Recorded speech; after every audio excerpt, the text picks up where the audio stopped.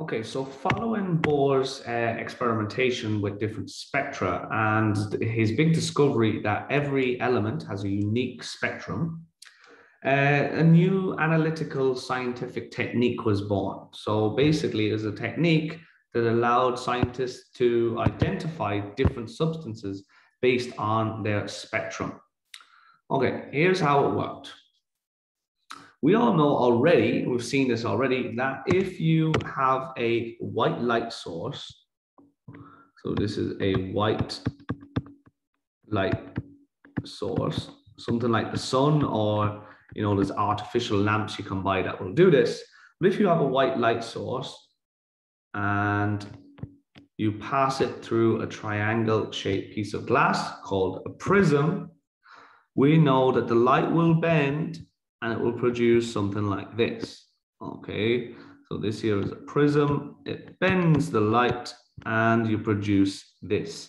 This is a continuous spectrum. I'm just going to move it a little bit so it's not all the way down there by itself. But yeah, this is a continuous spectrum. We know that this is a continuous spectrum. Oh, that wasn't very successful.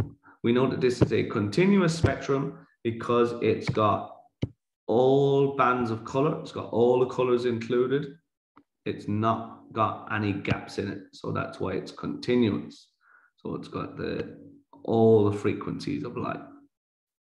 So a rainbow will be a classic example of a continuous spectrum, but this is what we get when we pass a white light source through a prism. We get a continuous spectrum.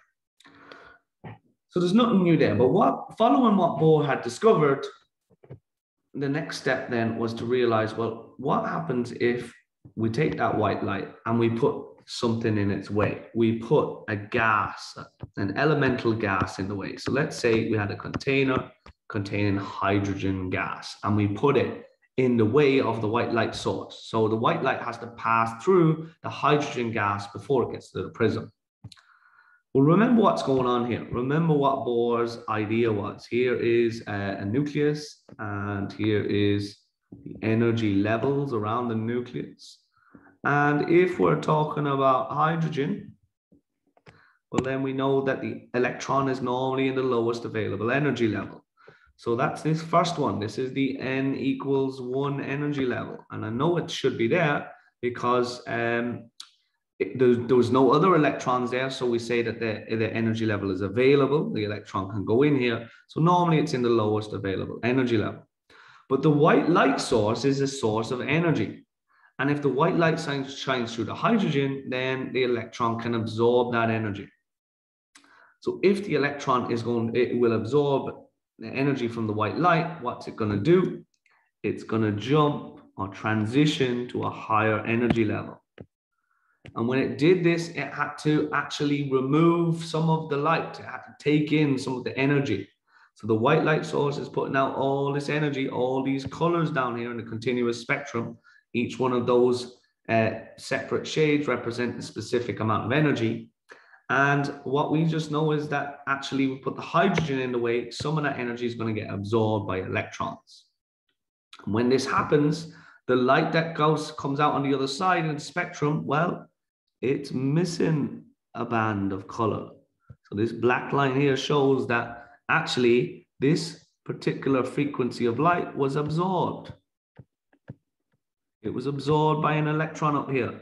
Okay, so it had to absorb energy.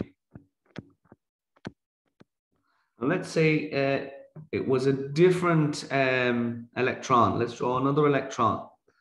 And this electron, the blue one, it went to the n equal to 2 energy level. So it had to absorb energy of a different frequency. It had to be a different frequency because it got it to the n equal, this is n equal to 3 energy level, not n equal to 2 like the previous one.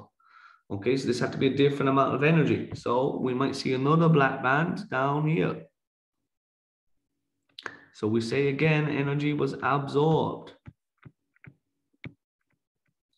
Okay, so this gives us a third type of spectrum. So far, we've seen a continuous spectrum and we've seen an emission spectrum. This one is a different kind of spectrum. This is a colored background with black lines where the light is actually missing. It's been absorbed. And because the light has been absorbed, this is typically called an absorption spectrum.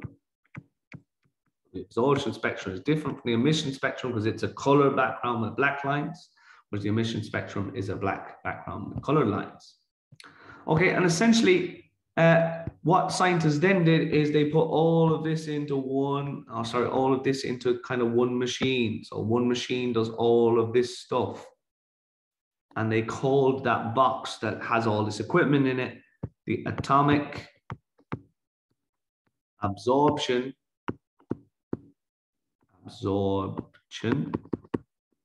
spectrometer. Okay, the atomic absorption spectrometer. And the spectrometer was able to measure the specific frequencies of light. What frequency exactly is this line that's missing? And that's what it could do. And obviously, again, every element's going to have a unique atomic absorption. Is going to have a unique absorption spectrum. So this helps you to identify what elements might be present somewhere. So let's read a little bit about this here. Okay, starting here, it says a device known as atomic absorption spectrometer was developed.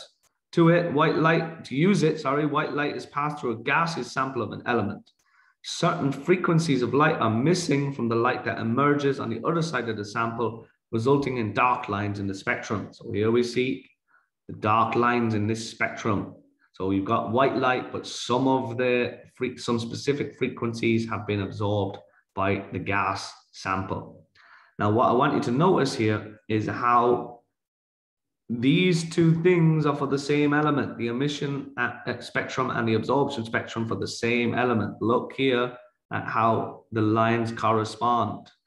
Okay, so exactly there, look, exactly there and exactly there. So the colored lines in the emission spectrum correspond to the black lines in the absorption spectrum. So this is telling us this is the exact same element. So these dark lines correspond exactly to the colored lines in the emission spectrum. The dark lines are due to the electrons in the element absorbing certain frequencies of light when they become excited.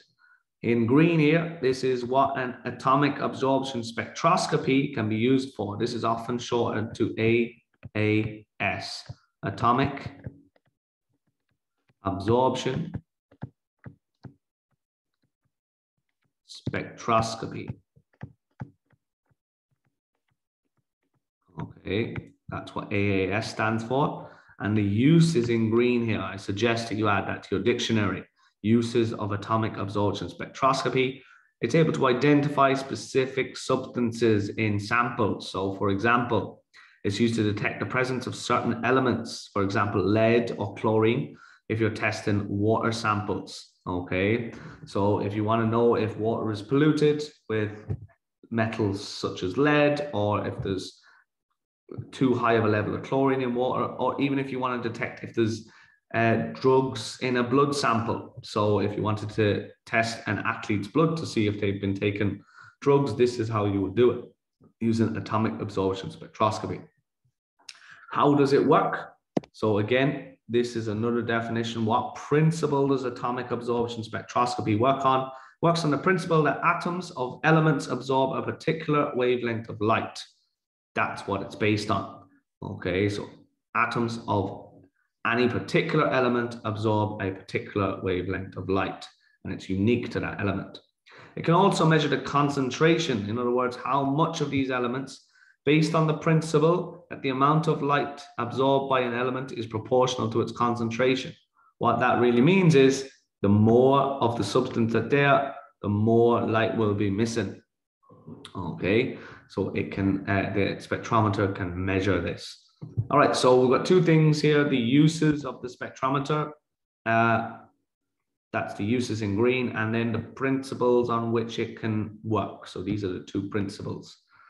All right, once you've got those down, then you're ready to answer some of these questions. So we're doing 218 down to 223. And this obviously A refers to this one and B refers to this one. All right, so you, oh, and this should, sorry, this should not say 32, this should say 218. Okay. All right, so again, you can follow along in the booklet if you want them questions. If you don't have the booklet, if you're not in my class, you can pause it and do these questions. And I'll see my gang in class next day. We'll go through these.